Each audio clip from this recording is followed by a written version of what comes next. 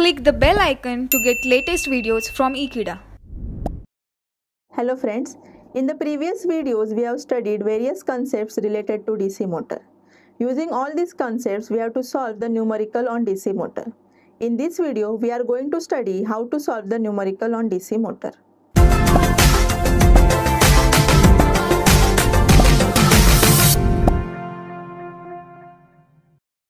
The numerical one is mentioned as follows.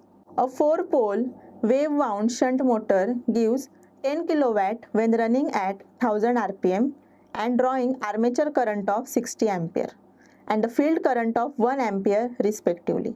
It has 560 conductors. Armature resistance is 0.2 ohm.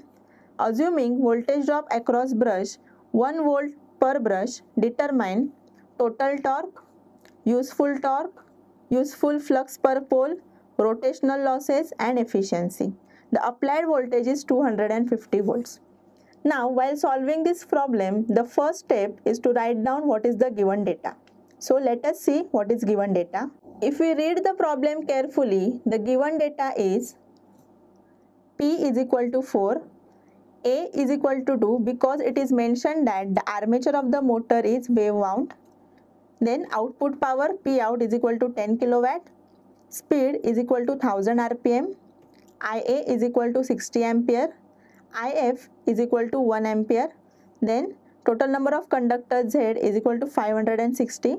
RA is equal to 0.2 ohms. Now it is mentioned that the voltage drop across one brush is 2 volts. Hence there are total 2 number of brushes and the total voltage drop is 1 multiplied by 2, that is equal to 2 volt. Let us see what we have to find in this problem. First, useful torque TL, then second, total torque T, then useful flux per pole phi, rotational losses and efficiency. Let us see the solution for this problem. First, we have to find the value of useful torque TL. The formula for useful torque can be written as TL is equal to P output divided by omega m. Now we know the equation for omega m, which is given by omega m is equal to 2 pi small n. Here small n is the revolution per second. We have to convert this into revolution per minute, which is equal to 2 pi capital N upon 60. Substituting this value in above equation, we get TL is equal to P out divided by 2 pi n divided by 60. Rearranging this equation, we get TL is equal to P output multiplied by 60 divided by 2 pi n. Substituting these values in the equation, we get TL is equal to 10 multiplied by 10 raised to 3, that is our output power, multiplied by 60 divided by 2 pi into 1000 rpm. After solving this equation, we get TL is equal to 95.49 Newton meter. This is the value of useful torque. Now second, we have to find the value of total torque. The formula for total torque is given by T multiplied by omega m is equal to E into IA. Now we know the formula of omega m, which is given by omega m is equal to 2 pi small n, where n is the revolution per second. We have to convert it into revolution per minute, that is equal to 2 pi capital N upon 60. Substituting this formula in above equation, we get T multiplied by 2 pi capital N upon 60 is equal to E into IA. After rearranging this equation, the equation for the torque can be found as torque is equal to EIA multiplied by 60 divided by 2 pi n. Now in this equation, we know the value of IA, we know the value of n, but the value of E is unknown. But we know the equation for the EMF, which is given by E is equal to V minus IARA minus brush drop. Substituting these values, we get E is equal to 250 minus 60 multiplied by 0.2 minus 2. Solving this equation, we get E is equal to 236 volt. Now, substituting the value of E in the equation of torque, we get T is equal to 236 multiplied by 60 multiplied by 60 divided by 2 pi into 1000. Solving this equation, we get torque is equal to 135.22 Newton meter. Now, the next thing that we have to find is useful flux per pole. Let us see how to determine the value of useful flux per pole. We know the formula for generated EMF is given by E is equal to P n phi z divided by 60A.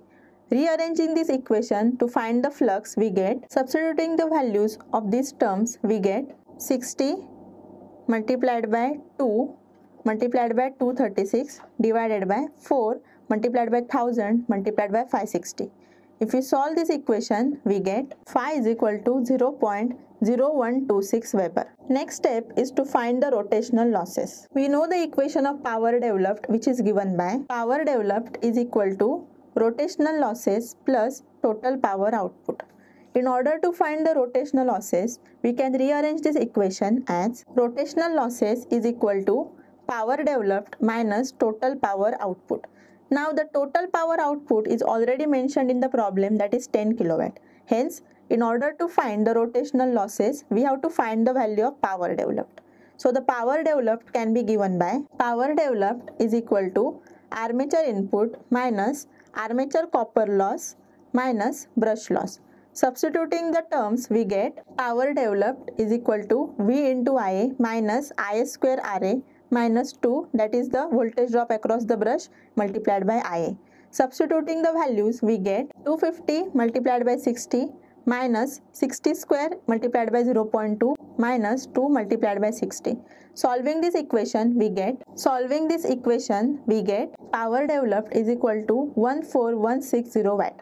Substituting this value of power developed in this equation, we get rotational losses is equal to 14160 minus 10 into 10 raised to 3. Solving this equation, we get rotational losses is equal to 4160 watt. Next, we have to find the value of efficiency. We know that formula of efficiency is given by efficiency in percentage is equal to output divided by input multiplied by 100. Now, the output power is already mentioned in the problem. Here, we have to find the value of input power. The input power can be found as input power is equal to V into I. Now, the motor in the problem is DC shunt motor. In case of DC shunt motor, total current I is the addition of armature current and field current. Hence, we can modify this equation as I is equal to IA plus IF. Now, the armature current is given as 60 ampere, field current is given as 1 ampere. Hence, the total current I is 61 ampere. Substituting these values in this equation, we get input power is equal to 250 multiplied by 61. Solving this equation, we get input power is equal to 15250 watt. Now, the output power is mentioned as 10 kilowatt. Hence, solving this for the efficiency, we get percentage efficiency is equal to 10 multiplied by 10 raised to 3 divided by 15250 into 100. Solving this, we get percentage efficiency is equal to 65.57%. Thank you friends for watching this video. Stay tuned with Ekeeda and do subscribe our channel Ekeeda. Thank you.